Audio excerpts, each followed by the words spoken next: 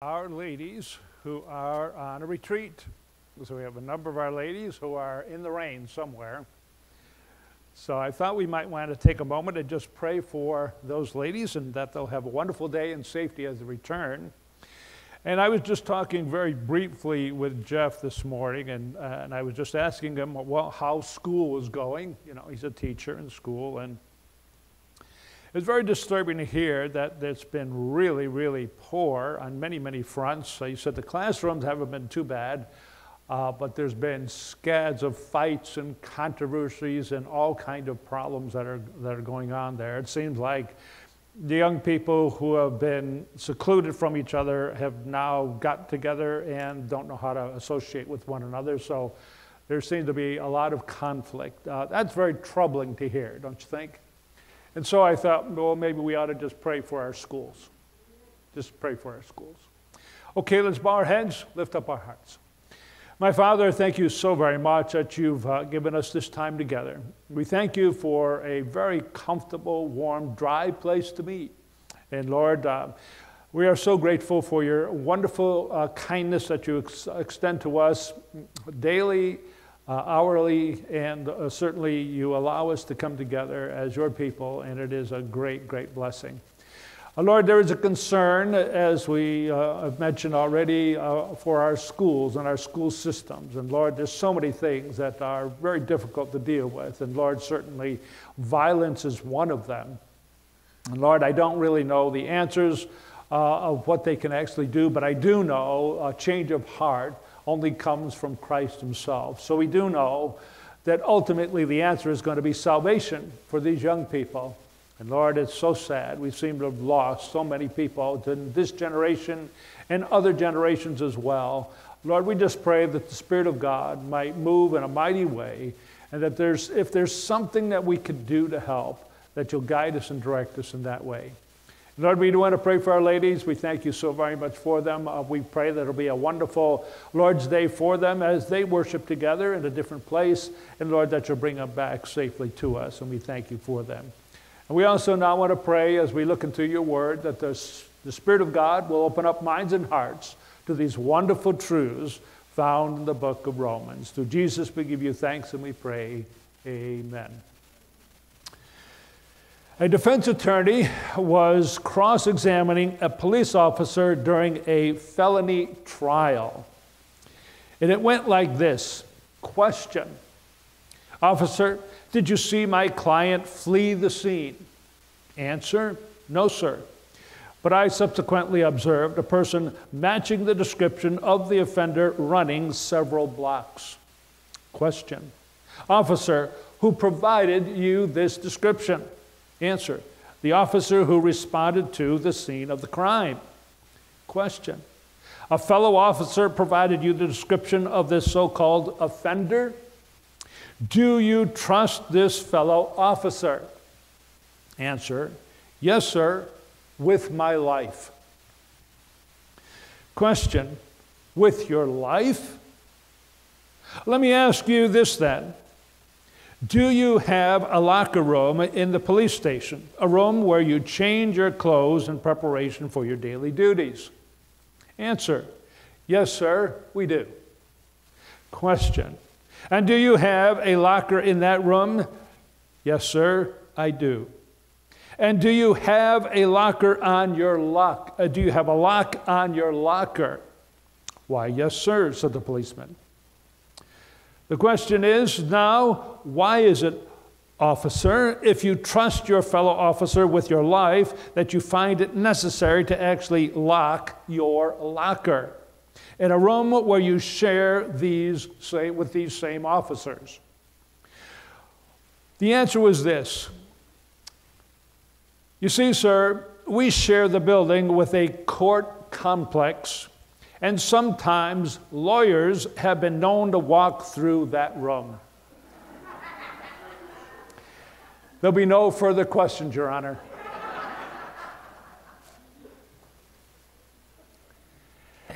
It is often assumed that those connected with the law, and even the law itself, would only bring that which was right and just and good about.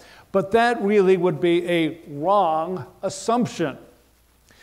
Quite often, what we thought would actually be good turns out to be just the opposite. For instance, Scripture, many, many times over, describes God's righteous standards, the law, as being spiritual. Spiritual. You would think then, in using the law, only that which is good would actually come from it. You would think that the law of God could be used to make you and I holy. But the assumptions would be absolutely wrong. What we have failed to consider is that you and I, even when saved, have an unredeemed body. An unredeemed body. By that I mean, even though I am no longer a slave of sin in my inner man, my father is no longer the devil. I am no longer in love with the world. I am still in the flesh. Although I am no longer enslaved to its sinfulness as I once was, saved from sin's total mastery and its condemnation, in myself, that is, in my fleshly humanness, and even as a Christian, you and I are no more holy or sinless than we were before salvation. Sin, then, will ever be before me and you with disturbing frequency, still deceiving and still attracting me to many of its allurements. So let's read Romans chapter 7, verses 14 through 25 of the great tension, tremendous tension that resides with every true born-again believer between sin and righteousness. So shall we stand in honor of God's word if you're able? And we're going to read Romans chapter 7. We're going to begin at verse 14, and we're going to go through the end of the chapter. Verse 14. For we know that the law is spiritual, but I am carnal, sold under sin. For what I am doing, I do not understand. For what I will to do, that I do not practice, but what I hate, that I do. If then I do what I will not to do, I agree with the law that it is good. But now it is no longer I who do it, but sin that dwells in me. For I know that in me, that is, in my flesh, nothing good dwells. For to will is present with me, but how to perform what is good I do not find. For the good that I will to do, I do not do, but the evil I will not to do, that I practice. Now, if I do what I will not to do, it is no longer I who do it, but sin that dwells in me. I find then a law, that evil is present with me, the one who wills to do good. For I delight in the law of God according to the inward man, but I see another law in my members, warring against the law of my mind, and bringing me into captivity to the law of sin which is in my members. O wretched man that I am, who will deliver me from this body of death? I thank God through Jesus Christ our Lord. So then, with the mind I myself serve the law of God, but with the flesh the law of sin. Please be seated if you will. Every biblically taught and honest Christian can actually relate well to what we have just heard Paul describe. Now, this is not an unsaved Paul. This is not a newly saved Saul or Paul struggling in his newfound life in Christ. No, this is the Apostle Paul. The Apostle Paul. And only a true Christian growing in the Christian lives with such a tension of sin against righteousness in their lives understands. Why? Because only a Christian has the divine nature of God within him that causes such a struggle. Because he is no longer in Adam, but now in Christ, the believer possesses a spirit-given desire to be conformed to Christ's own image and be made perfected in righteousness. But sin still clutches to our humanness. It still has the power to enslave him, to be sold under sin, verse 14, even though it can no longer be our master. A believer who has subsequently followed Christ has and will continue to have the experience that Paul is describing in his life as a Christian in verses 14 through 25 at one time or another in his life. Now, before we come under the teaching of the gospel, some of us were blissfully unaware of the, I would say, the depth of our actual sin. But as we learned God's word, his law, we began to discover God's righteous requirements, and our sinfulness became painfully apparent. Now that we have become Christians, and because we are his children, life becomes a continuing revelation of the radical nature of ourselves, our sin. Every year, as we grow in the Lord, we should become more and more aware that though I have been born again and my sins are totally forgiven, past, present, future, by the blood of Christ that we are going to be celebrating in a little bit at our communion table, I am in myself, in my humanity, thoroughly, disgustingly sinful.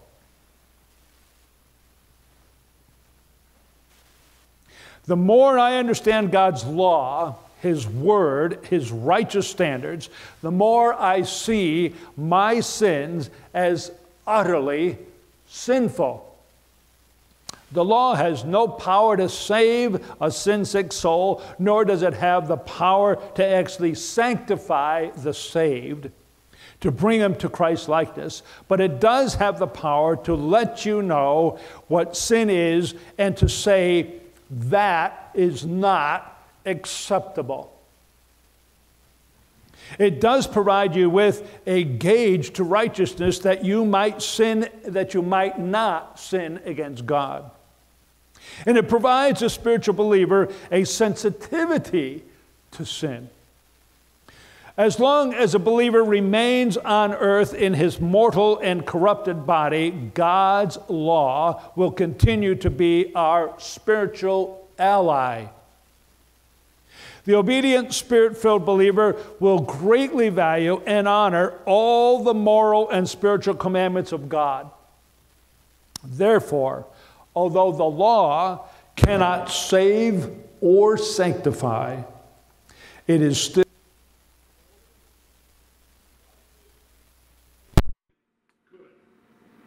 holy, righteous, and good, according to Romans 7:12. Obedience to it provides great benefits to both the saved and the unsaved. But the law does not bring change of heart. Instead, the law does not bring change. When I see the fullness and grandeur of God's law, it will be realized in a measure that we cannot experience until we are with the Lord. Paul, while desiring in his spiritual life in Christ to be fulfilled spiritually as well as, I would say, in the letter of the law, he realized that he was unable to live up to the Lord's perfect standard and his own heart's desire. The lines of tension are then tremendously drawn here. And that's what we want to take a look at. Tremendous tension that is being displayed before us this morning. So let's take a look at some of this tension. We have Romans 7:15. For what I am doing, I do not understand. For what I will to do, that I do not practice. But what I hate, that I do. How many have been in that particular condition before? Yeah, that's me. And Paul finds himself doing things he did not approve of. He confesses he is not practicing what he would like to do.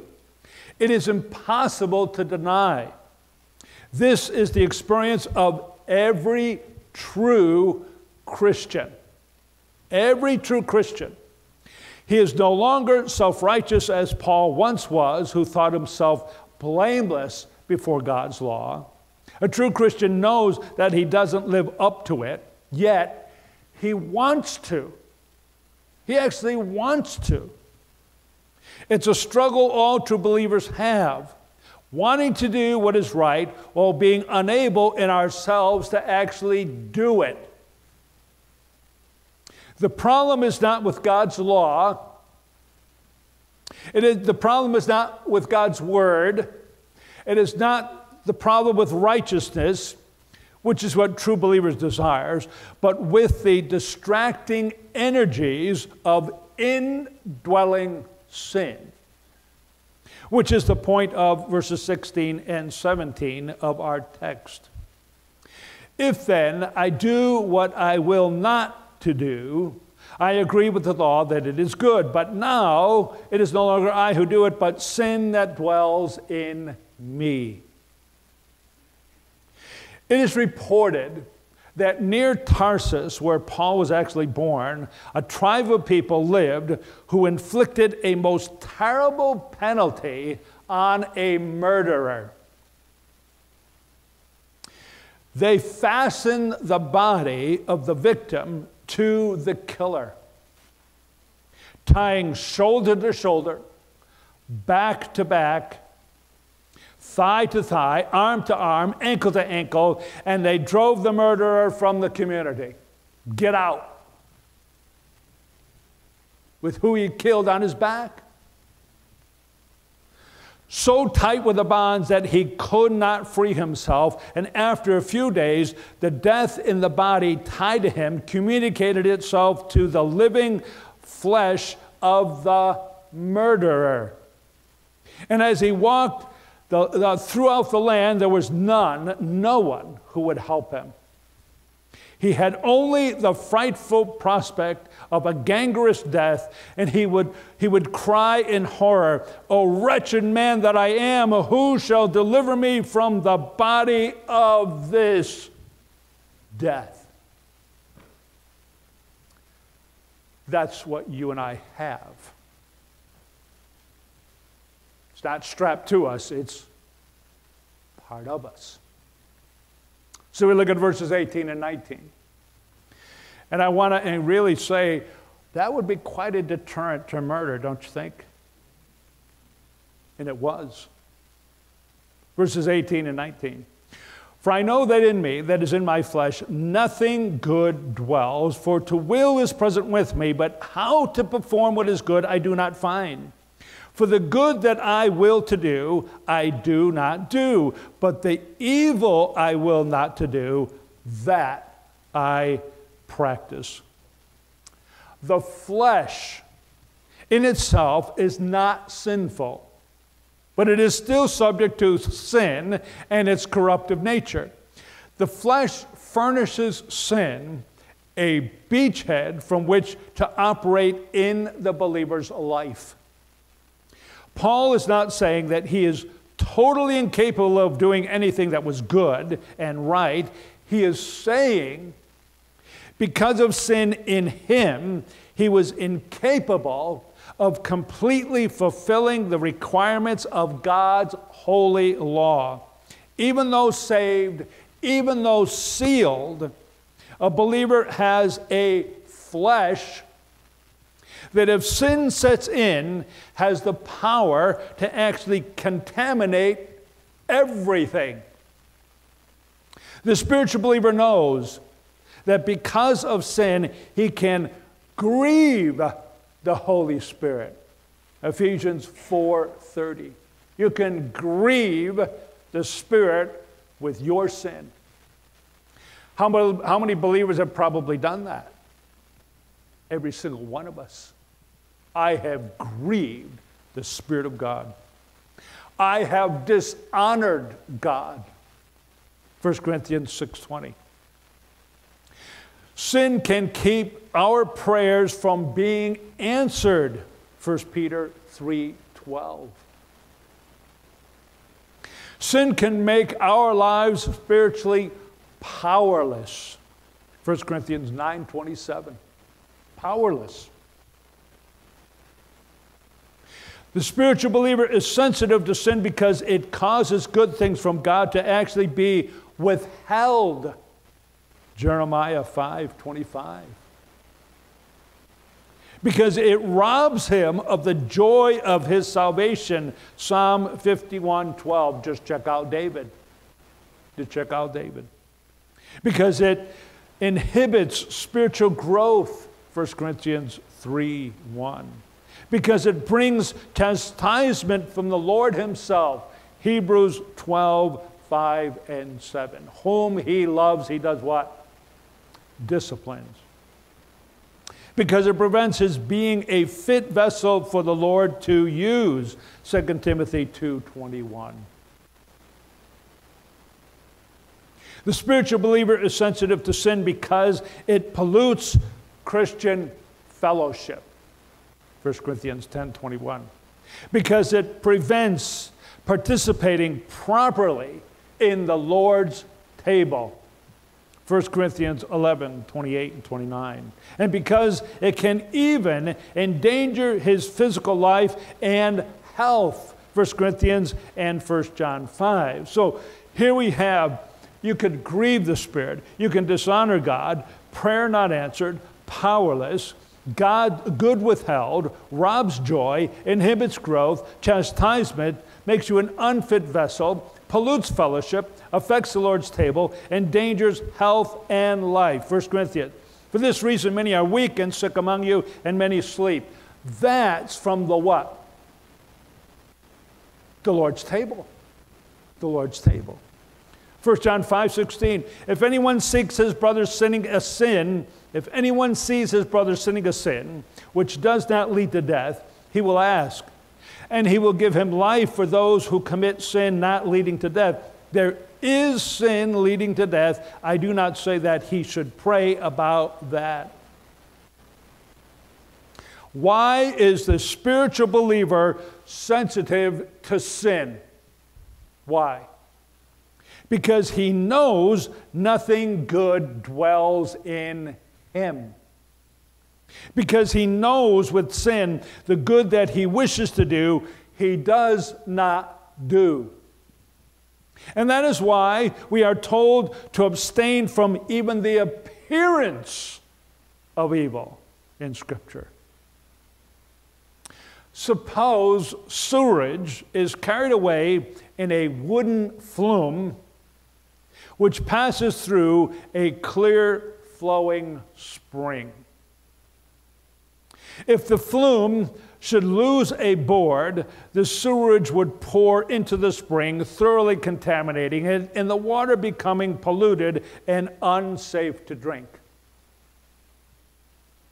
What must take place to avoid this contamination is that the flume must be taken out of the spring or be contained in such a way that its contents cannot spurt through the wood. The flume is our flesh. The sewerage is our sin. And one day the flesh will be changed so that it no longer can contaminate the clear flowing spring of our new nature.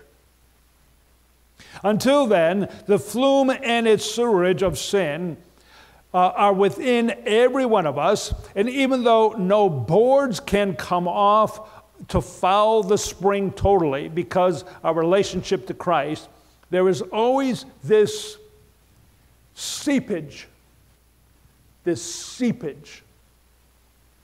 that keeps the water from having the unmixed perfection of Jesus Christ, which we shall possess fully in heaven.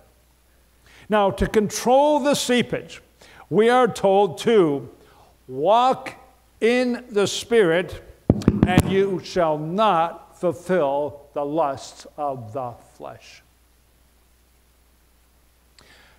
Because we have so much seepage, we need the Spirit of God. Grace has been provided to prevent the outbreak of sin. Grace is given to maintain us in our march through the Christian life despite indwelling sin. Yet, the struggle with sin does not go away.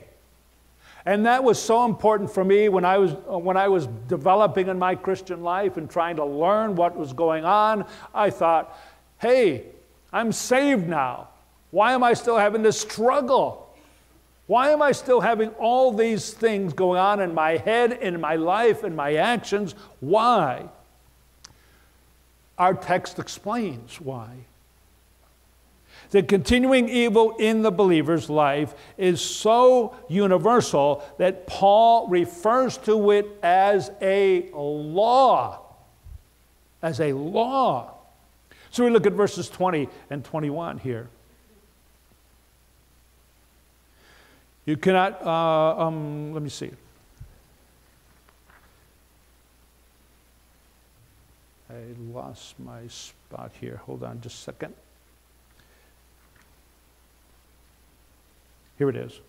Now, if you do what I will not to do, it is no longer I who do it, but sin that dwells in me. I find then a law that evil is present with me, the one who wills to do good. So, any science, any counseling, any psychology, any psychiatry, which ignores the law of sin, must ultimately wander hopelessly astray from the truth and any genuine help for people. Yet, our schools,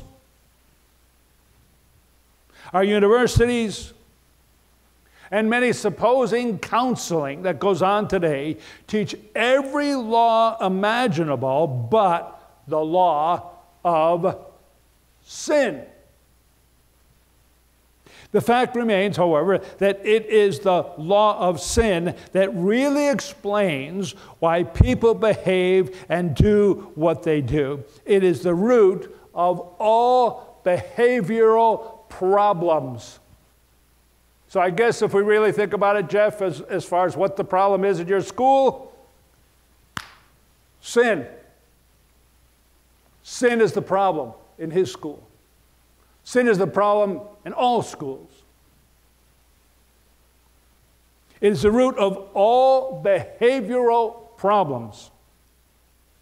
Paul finds that while the law of Sinai, God's revealed righteous standards, point him to heaven, the law of sin causes even in the believer the practice of evil that we do not wish to do.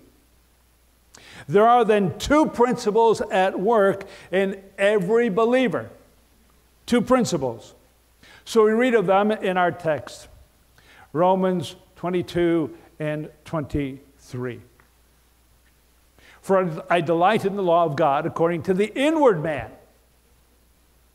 One principle. But I see another law in my members, warring against the law of my mind, and bringing me into captivity to the law of sin which is in my members. The second principle. So in verse 22, the apostle justified inner man is on the side of the law of God and no longer on the side of sin. Every true believer knows what Paul is talking about here. In the recesses of the redeemed person's mind is this hunger and thirst for God's righteousness. Like David of the Old Testament, we are people after God's own heart. We read of the Sermon on the Mount and we say, yes, I want to be like that. We study the life of Jesus Christ and we say, yes, I want to follow my Lord just like that. And we read in Philippians this: not that I have already attained or am already perfected, but I press on. I press on, that I may hold of that for which Christ Jesus has also laid hold of me. Brethren, I do not count myself to have apprehended, but one thing I do, forgetting those things which are behind and reaching forward to those things which are ahead, I press forward that goal for the prize of the upward calling of God in Christ Jesus. And how about 2 Corinthians 4:16? Therefore, we do not lose heart. Even though our outward man is perishing, yet the inward man is being renewed day by day. Or how about Ephesians 3:16? He that would grant you, according to the riches of his glory, to be strengthened with might through his Spirit in the inner man. Our inner born-again life says with the psalmist, the law is my delight. The word is a lamp unto my feet and a light into my path. There is this part of every true believer that longs to be made into the likeness of Jesus Christ. I long it for myself, and I would long it for you as well. What do you think he longs for? Sin no longer is our master. He indeed has redeemed, we are redeemed by God to be conformed to the Savior. But there is also this corresponding but opposite principle which does not operate in the inner person, but in the members of the believer's body. The outer man. That is, in his unredeemed and still sinful humanness, which continually wages war against the law of the believer's mind. Now, let me just make a little bit of a clarification here. This is kind of important.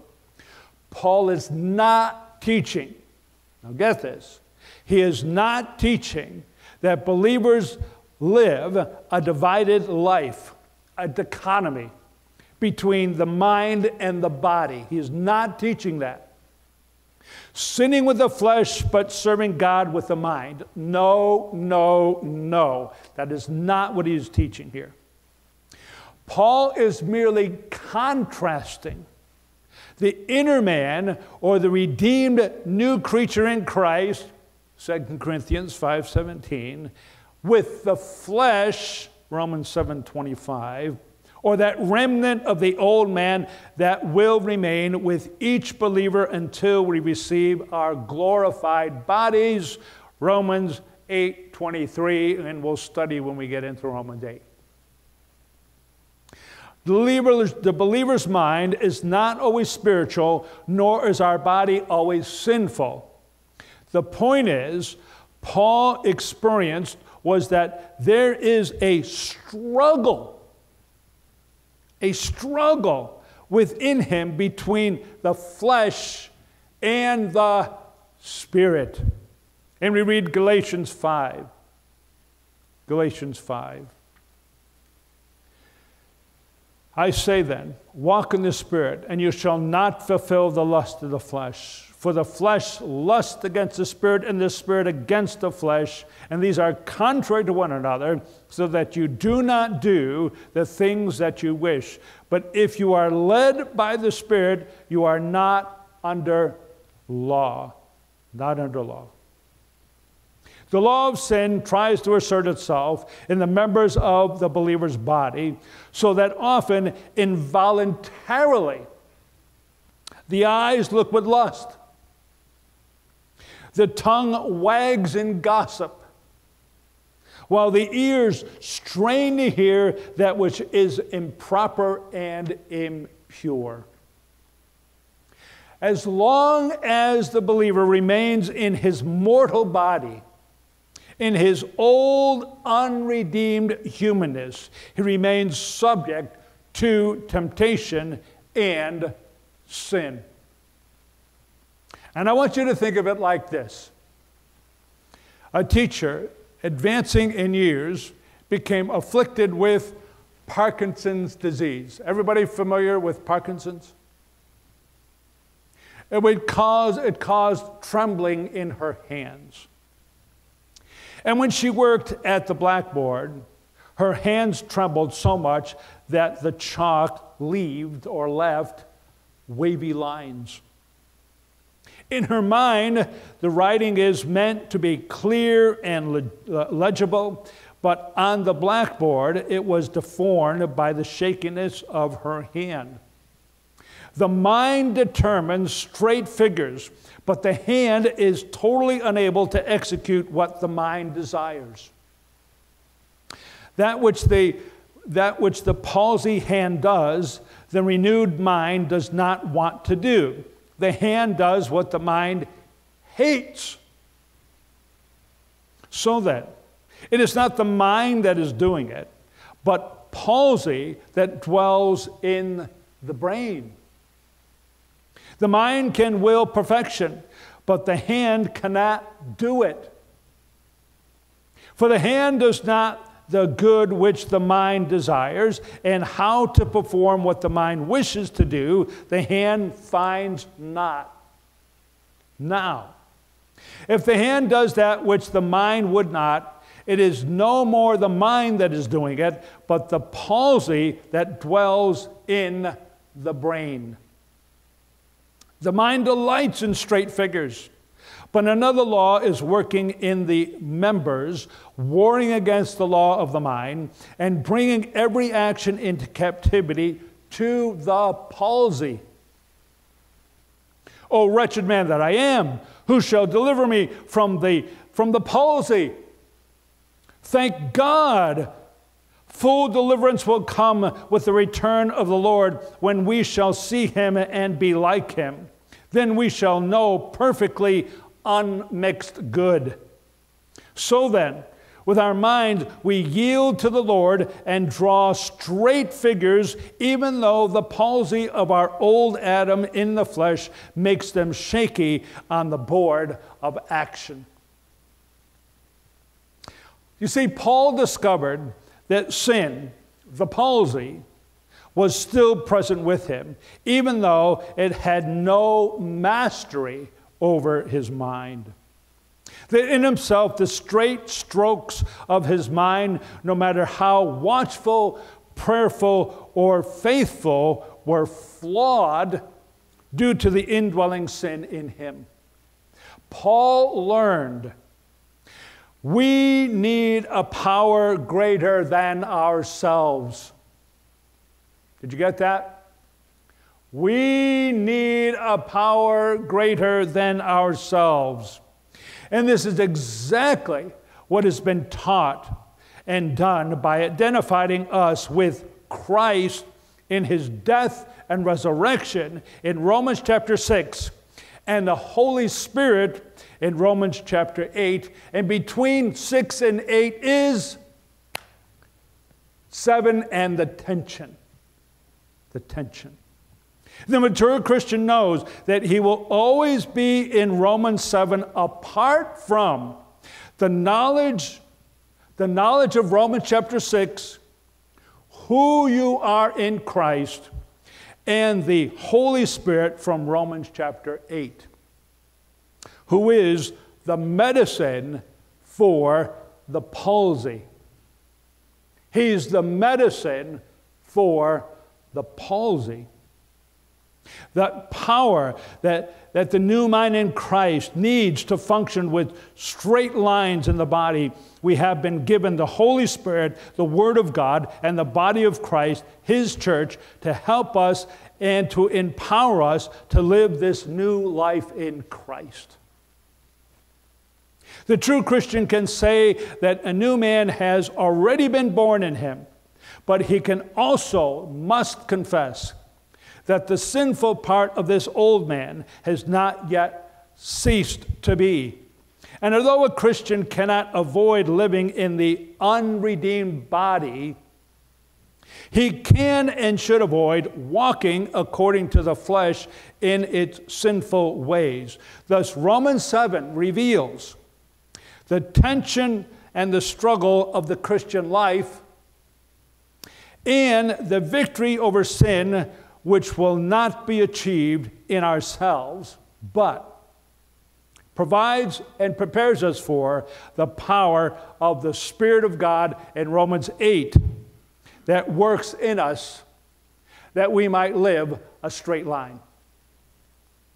So that in the final analysis, the triumph is God's and God's alone.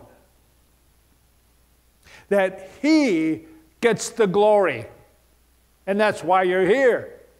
So that He gets glory. Right? That's your purpose in life. That He gets glory. We do not and must not rely on the strength to live the Christian life. You will not make it. You'll always be in Romans 7. You'll always be in Romans 7. We cannot live the Christian, we can't save ourselves. We need the Spirit of God to work in us there.